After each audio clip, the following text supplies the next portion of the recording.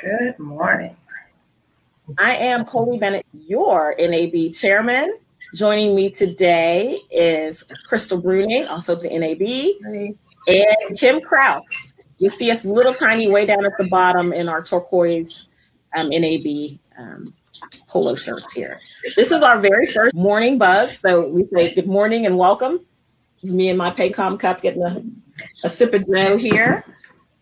And a huge shout out to our good friends at First Healthcare Compliance who supplied these cool masks for us. If you're looking for those last minute CEUs that we all need for certification purposes, First Healthcare Compliance has a bevy of things that they give to people for free.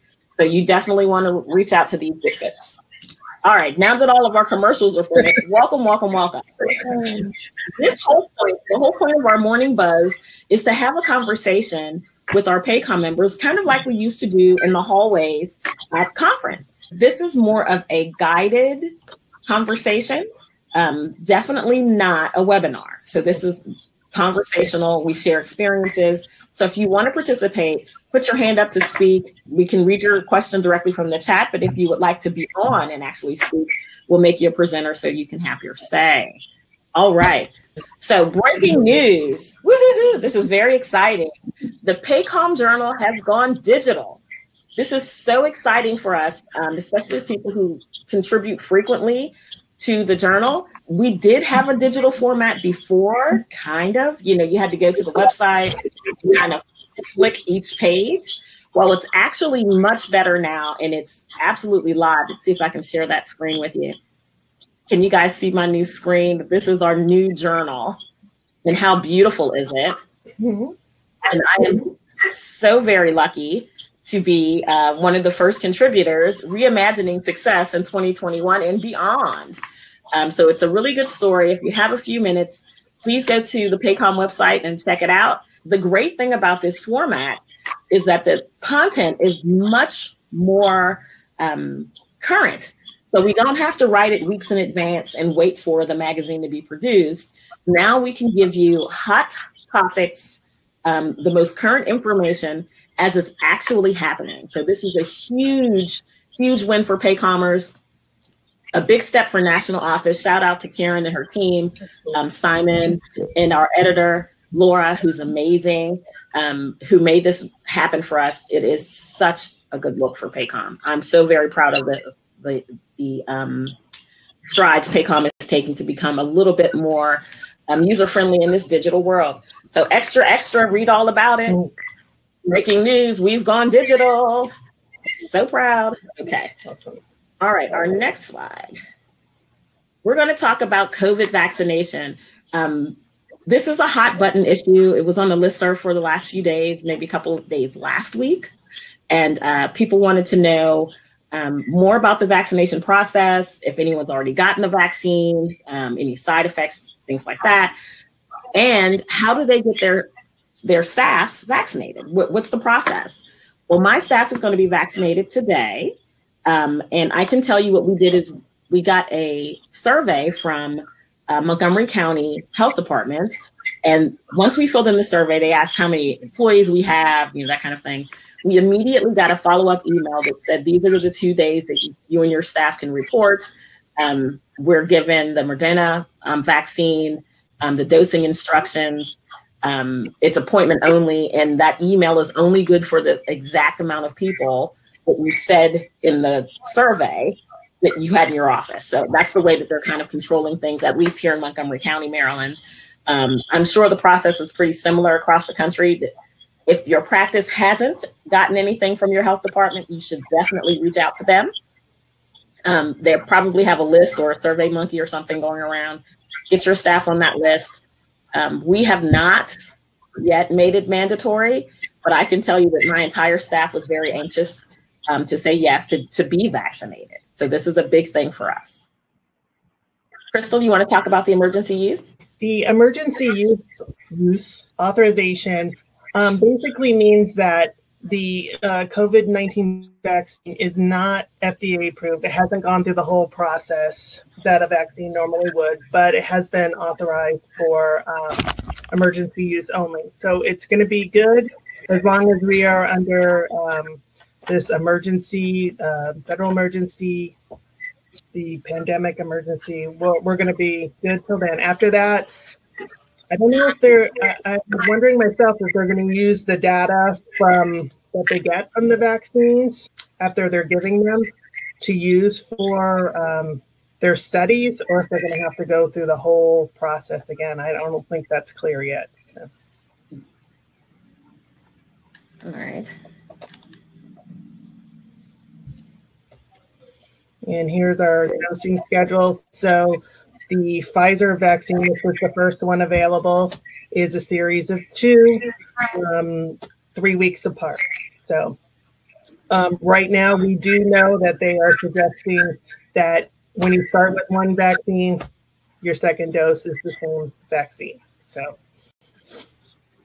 yes, so we have, we're getting the Moderna vaccine, and it is for us 4 weeks apart, which is probably pretty good for our office if we go all at one time and go back all at one time, so that we can ensure that people receive the second dose. Yeah. I think that's probably, you're right, Crystal, that was probably the most eye-opening thing, that they're not interchangeable. So you can't start with, let's say, Pfizer, and then for whatever reason decide, okay, I want my second dose to be AstraZeneca, that they're recommending that you stay with the same drug company for the complete vaccination series. So I think that's an important point to make.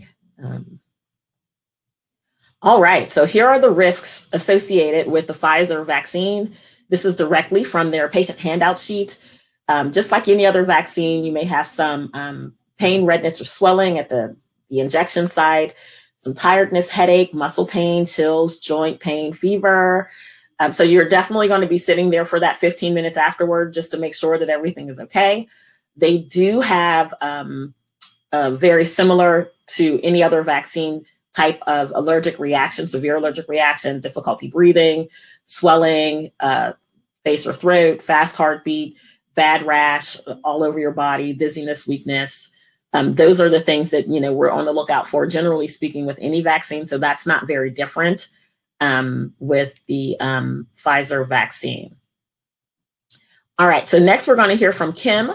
Kim is actually on the front lines of giving out this vaccine. She's been working behind the scenes with her hospital to vaccinate the people there. Kim, you want to give us your report? Sure. So beginning a week ago Friday, our hospital system, using the Pfizer vaccine, that's the vaccine we got in first, had vaccinated a little over 1,500 staff here in the hospital. And side effects, I can report we had, out of the 1,500, there was one person who had some minor hives, within a few minutes, treated successfully. But pretty much everyone is reporting mild soreness for less than a day. It's been very successful. Not as many have vaccinated as we would like. We want to hit at least 60%, and it's not quite there. People are still concerned. But hopefully, having seen this many people have been vaccinated, they're doing great. No real problems here. Yesterday, we did start the Moderna vaccine, gave out a few hundred of those. So I don't have any firsthand knowledge other than nothing exciting happened yesterday. So give it a couple days, and then I'll know a little bit more about side effects from the Moderna. But here, our hospital systems are vaccinating, again, all staff, offices that have that are in the medical office buildings attached, and have even opened it up now to the medical offices at large for the staff. So we're not having to go through the health department. It's pretty much, watch for your time and go. Pretty quick process. You can run the clinic pretty much like your flu clinics that you do. So that's good to know when we start for offices who will be giving it to the public, that you've already got a little bit of a baseline of, oh, what do you do here? It's just pretty much like your basic flu clinic. You can vaccinate a lot of people in a short amount of time. And so, yeah, so far, all good news. That's amazing. I think a lot of people's concern was, some of the reactions that social media will have you believe that we're having, people fainting, people needing emergency room care. I think being very prepared is a good thing, but we do flu clinics all the time. We give vaccines, so I think there's already a pretty high level of preparedness across our industry and what kind of to look out for. And you really do know when people are in trouble or having some kind of anaphylaxis. So it is probably a better idea to start with the hospitals. At least if something goes wrong, you're in the right place for something to go wrong. But I am so excited to finally have something. It gives you a ray of hope that there's a light at the end of this dark tunnel that we've been going through. Did they say anything, Kim, about how long the vaccine will last? Is it a yearly thing? Do we have any word on if we get it every 6 months, every 2 years, what's it going to be? Right. None of the manufacturers have gone as far as they're saying we don't really know, what's going to happen with that, how long it's going to last. So that's still part of the trial that we all are. It's a hopeful trial. It's a very hopeful trial. So let's open it up to questions. I think that's the part where we are now, opening it up to let's talk about it. PAHCOM. What a groovy picture. You remember taking that picture at the last conference and we had everybody kind of squat down and try to jam into one little group selfie situation? Mm-hmm. I absolutely, looking at that picture just reminds me of good times. Any questions, go ahead and either raise your hand or put your question in the chat box. We're happy to talk about it. Kim, there was a report or two of people saying that the vaccine made them infertile, or they were having fertility issues after the vaccine, which I thought was really early on. I mean, 2 weeks in, 3 weeks in after getting the vaccine, there were issues. Did you hear anything about that at your particular hospital? No, I did not.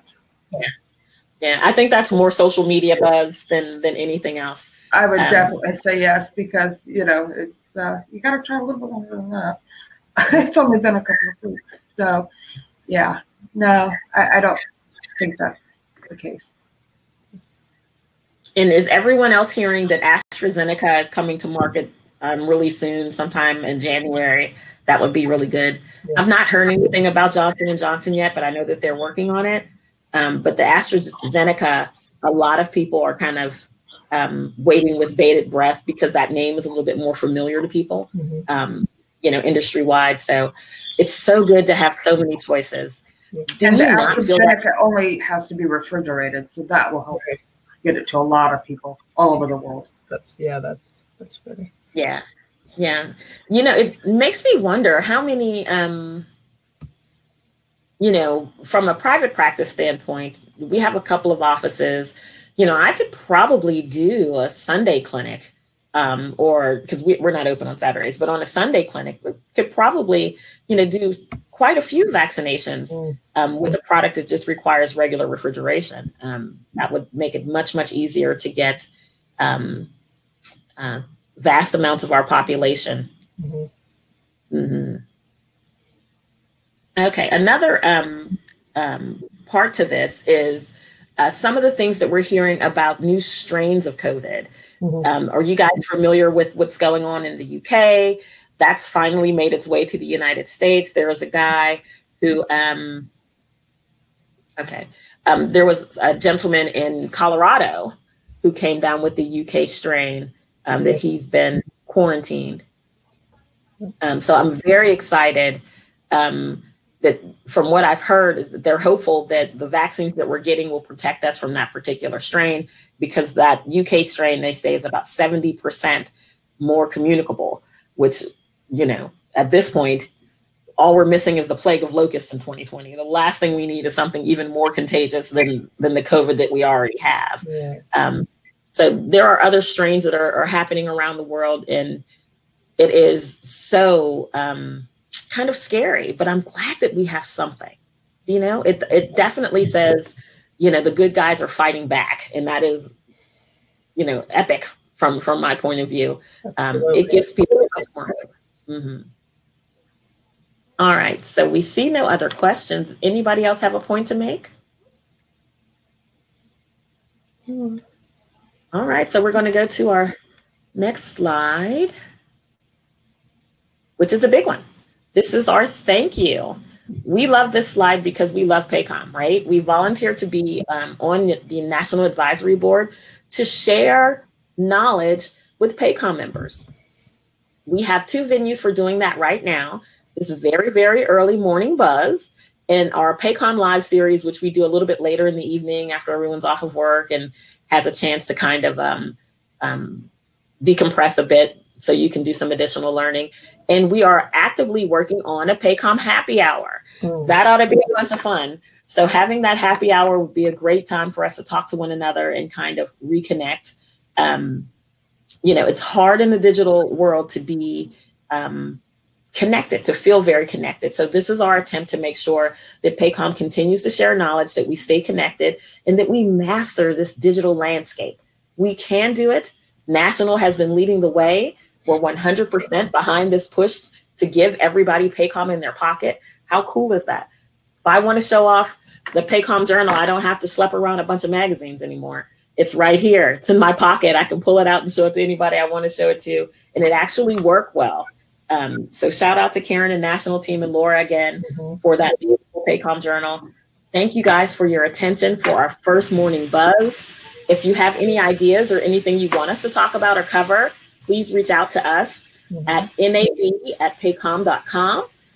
Kim, Crystal, you guys have any final words? No. You're good? Yeah. Kim, thank you so much for sharing. We appreciate all that you're doing to keep everybody safe out there in California. If you guys can't see it, Kim's got the best background. She's got a palm tree out of her window. Yeah, right.